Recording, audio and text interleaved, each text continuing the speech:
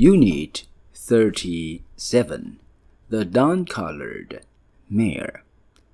Monty Roberts watched a herd of mustangs because he wanted to learn their habits, and soon a drama began to unfold. This incident gave Roberts the key to the language of the horse. A light bay colt was behaving badly. He ran at a filly and gave her a kick. The poor filly just hobbled off. The colt seemed to puff up. He looked pleased with himself. He was looking for trouble. Then a little foal came toward him. The foal moved his mouth in a sucking action. This showed he was no threat. The sucking action meant, "I'm just a little foal." The bay colt had other ideas. He took a bite out of the foal's backside. The bay colt pretended nothing happened. With head down, he kept cropping grass. He looked neutral. He was trying to avoid blame. Roberts was fascinated. He was watching a big family drama. Roberts shifted his sight to a big dun mare. He had noticed that she was the leader. When she moved, everyone followed. This mare was eating too, but she was slowly weaving closer to the colt. Monty felt sure the mare had seen everything. She showed no outward sign, but she kept edging closer to the colt all the time.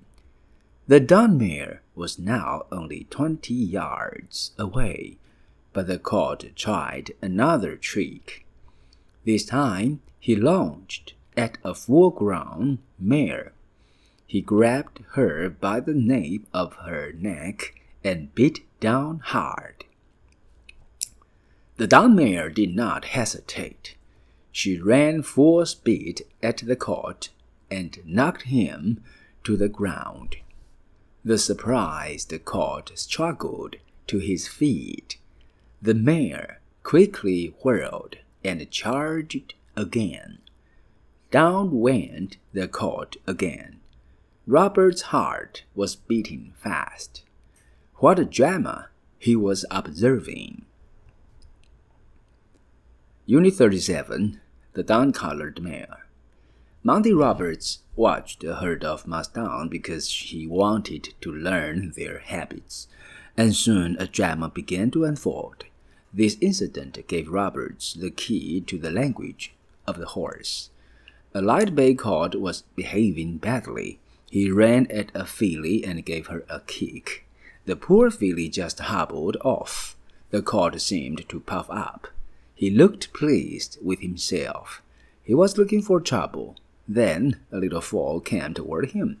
The foal moved his mouth in a sucking action. This showed he was no threat. The sucking action meant, "I'm just a little foal."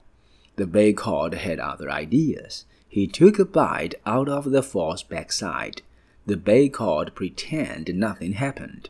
With head down, he kept cropping grass. He looked neutral.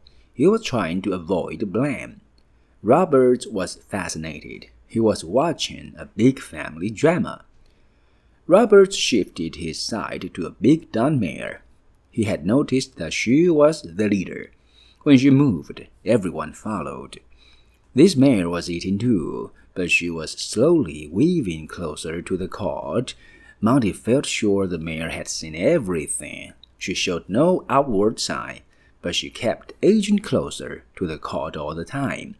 The dun mare was now only 20 yards away, but the colt tried another trick. This time, he lunged at a full-grown mare. He grabbed her by the nape of her neck and bit down hard. The dun mare did not hesitate. She ran full speed at the colt and knocked him to the ground. The surprised colt struggled to his feet. The mare quickly whirled and charged again. Down went the colt again. Robert's heart was beating fast. What a drama! He was observing.